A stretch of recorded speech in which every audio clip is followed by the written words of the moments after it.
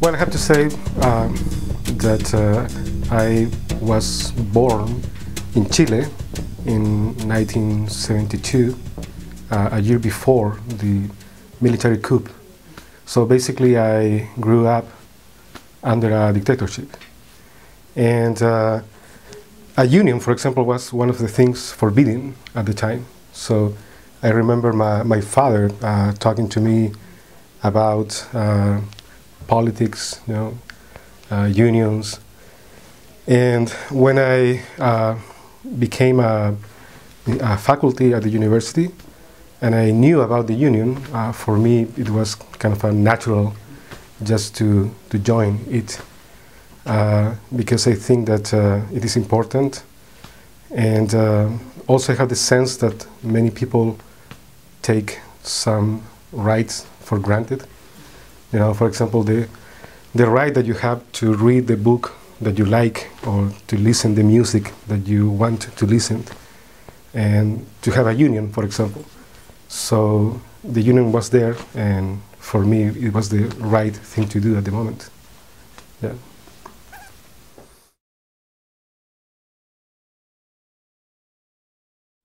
Well, I have to say that being part of the union gives me some sense of community. I feel like I am part of something, and an institution or some sort of a collective that I can count on. And I think that's important, to feel that you are part of a community. And that's something that for me have been changed. I used to be a GTF before, so I had that experience. But being part of a faculty union and academic union, I think is also a huge experience for me. And as I said, it gives me the sense of being part of a community. I just start in 2012. So basically the union and I, we have kind of the same age. So I can say that I am part of the union from the beginning, and it was probably one of the first things that I did do when I got my contract.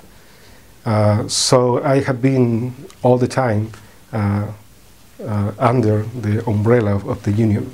So I can't say how it was before, but I went to some bargaining meetings, and I can say that the team, they do a fantastic job. And I am very glad that we have that team working for us. So even though I don't know as a faculty my experience without the union here, I know and I realize the great job that they are doing.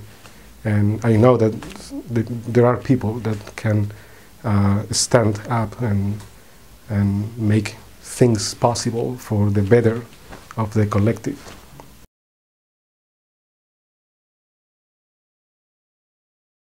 Well, I want to think with hope.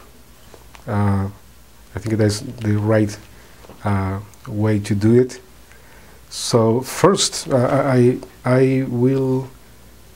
see that it could be great if 100% of faculty are members of the union. And for me, as I said before, it's kind of difficult to understand why there are faculties that are not part of the union. For me, it's kind of difficult to get that, because as I said before, I grew up under a dictatorship, and I can understand in that context, to not be part of a union, because it's actually dangerous. But in this context, in this country, I don't see why some people it's not part of the union. So in the future, I hope that more and more faculties get involved in the union. And also I hope that the union finally can make the work of the faculties to be more seen as a cornerstone of the university, and the administration can see that. So I want to think with hope in that sense. But the union make the strong. I mean, just one person or a few people doesn't have the power of many people struggling for something that is right. So in that sense, I think the union, to be unionized, is a right, and we have that right. So to don't use it is basically to not is to not respect that right that you have. So it's a right that we don't have to take for granted, and it's a right that we have to use. And, so it is the same to vote, for example. Some people think that to vote is not important, and I don't think that way. I think that voting can make a difference. So being part of a union and to have a union also can make a difference, especially when you see that something is not fair. So a union can help to make things more fair.